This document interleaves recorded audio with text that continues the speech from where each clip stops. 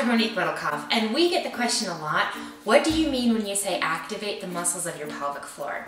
So there's a lot of different ways we can work on the pelvic floor muscles. And when I was younger, I heard people tell me all the time, oh, just do a Kegel.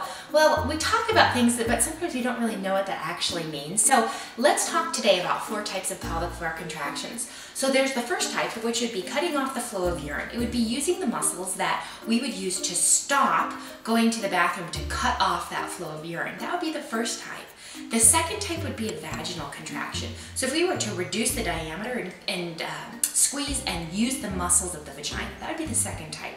The third type would be cutting off the flow of stool. So if we were to go to the restroom and cut off the flow of stool, using those same muscles would be the third type of contraction.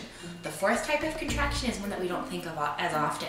It's where we would lift up the muscles of the pelvic floor. So where we have not only a contraction of the 3 sphincters, or the three first types of contractions, be also adding an additional 4th type to lift up.